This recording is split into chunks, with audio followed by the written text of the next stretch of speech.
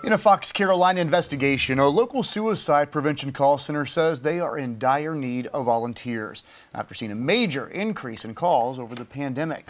Yeah, Fox Carolina's Brooklyn Cromer talked to Mental Health America of Greenville County and to local advocates about this urgent need. What did you find out, Brooklyn?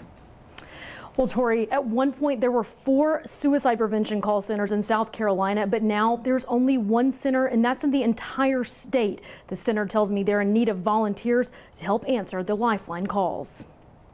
Pick up the phone and talk to somebody and be able to just vent about what their situation is.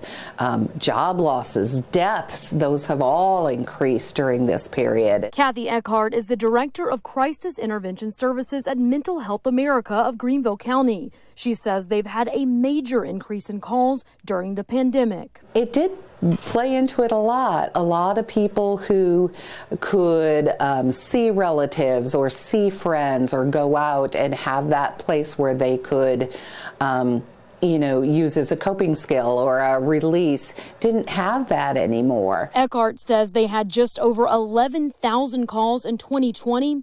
This year, they've already had 15,000 calls. And this number will continue to climb with 2 months left in the year. It's the only suicide prevention call center in the state, and all Lifeline crisis calls and text with South Carolina area codes come into this center. Eckhart says their funding is limited, so they mostly rely on volunteers who are compassionate, understanding, and will listen without judgment. Dr. Lou Kuhn is a mental health advocate and agrees on the importance of having someone like this to talk to. A lot of people don't feel that they have anybody that they can talk to, and what they really need is someone who is willing to talk with them non-judgmentally, listen to them where they're at that point. And for an individual who's having those thoughts, to be able to do that is the first step in restoring hope. It's not always an easy kind of volunteering, but it's a very, very rewarding volunteering.